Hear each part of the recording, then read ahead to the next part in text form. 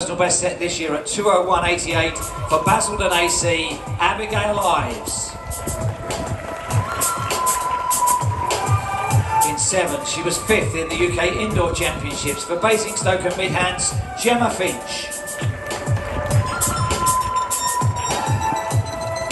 In 6, she has the world qualifying time. She was 4th in the Olympic Games for Kilbarcan, Gemma Reiki. In 5, it's the European Under-23 champion for Enfield and Haringey, Isabel Boffey.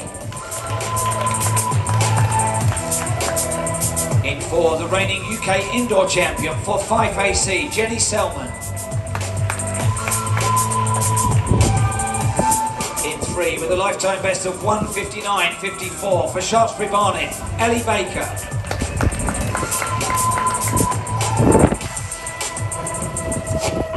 In 2, the silver medalist in last year's Scottish Championships for Aberdeen AC, Hannah Cameron. And on the inside, the England champion of 2021 for Basildon AC, Isabel Ives. It's an Ives sandwich with 6 women in between. Stand by for the women's 800 metre final.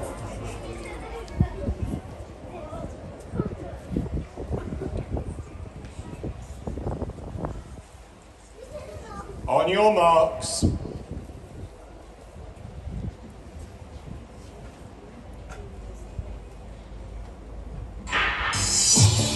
So we had some sharp qualification for this in the heats yesterday.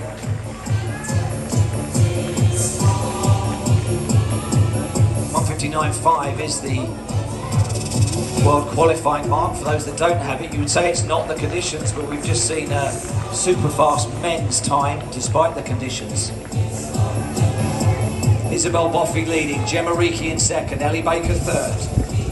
KG through the first 200 metres.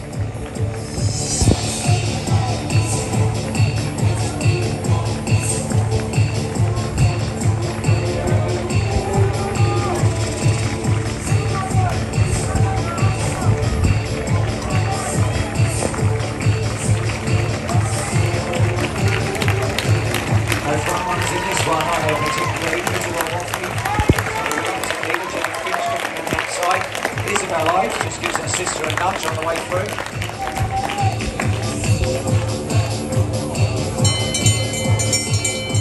.66.4, so slow, meaning it will be very quick in the closing stages. Boffey holding the rail. Reiki on her shoulder. Already named for the Commonwealth Games for Scotland. Isabel Boffey, based in the Commonwealth city of Birmingham, is getting quicker.